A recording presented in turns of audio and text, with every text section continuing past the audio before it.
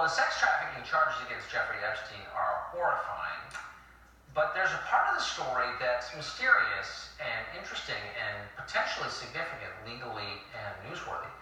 Jeffrey Epstein was famously rich. He was friends with the world's richest and most influential people. He had one of the most expensive homes in New York City, access to a private jet, literally his own private island. Everyone calls him billionaire Jeffrey Epstein. You'd think billionaire was his first name. All of a sudden, though, no one can answer the most obvious question. How much money did he have, and how did he make it? What did Jeffrey Epstein do for a living? Nobody seems to know. Well, when we're confused, there's one person we go to just reflexively. Melissa Francis, she co-hosts Outnumbered here at Fox News Channel, also After the Bell on Fox Business. We're always happy to have her.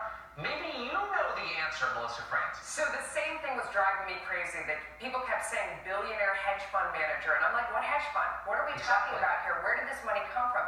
This has been the subject of a lot of mystery and curiosity for a while. You mentioned the property. We can verify and confirm that, yes, he does own at least 6 properties around the world, including that $80 million townhouse in New York and that private island. But where did the money to buy that come from? We've got to go back to the beginning. He was originally a math teacher at Dalton on the Upper East Side, which is a very snooty private school here in New York City.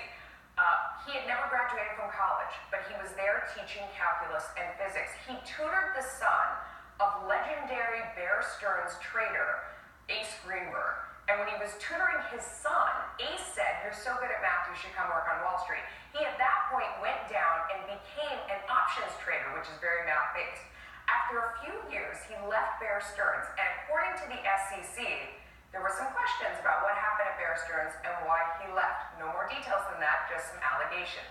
At that point, he hung out his own shingle, and he partnered with a guy named Stephen Hoffenberg, who was convicted of running a $460 million Ponzi scheme. At the time that man was convicted, he said that Epstein was involved, but no charges were ever brought against him. Those allegations were never corroborated, but they did try and do about 3 takeovers together at around this time. After that, he then took his company offshore to that island, and all of a sudden he was set up in the Virgin Islands, where you don't have to report anything. You don't have to say who your clients are, you don't have to say how much money you have on record, and for that reason, Forbes would never put him on the list because they couldn't verify how much money he had.